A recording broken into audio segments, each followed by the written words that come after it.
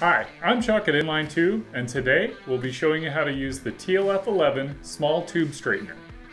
This mini tube straightener is fully adjustable from 3/16 to 5/16.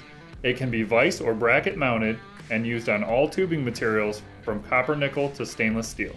Let's get started. First, insert the provided socket into the side of the tube straightener. Next, connect the ratchet into the socket. Now, feed your tubing into the straightener. Make sure to orient the bend vertically or the tubing will not become straight. As you feed your tubing through, twist the handle located at the top of the straightener and the wheels will lower over the top of the tubing. Now, crank the ratchet forward and the wheels inside the straightener will begin to pull the tubing through.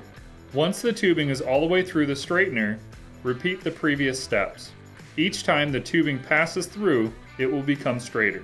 Finally, remove and inspect your now straight tubing. If you have any questions, visit www.inlinetube.com and click the live chat button in the bottom right corner to speak with an expert. Don't forget to click the subscribe button below and like, comment, and share our other videos.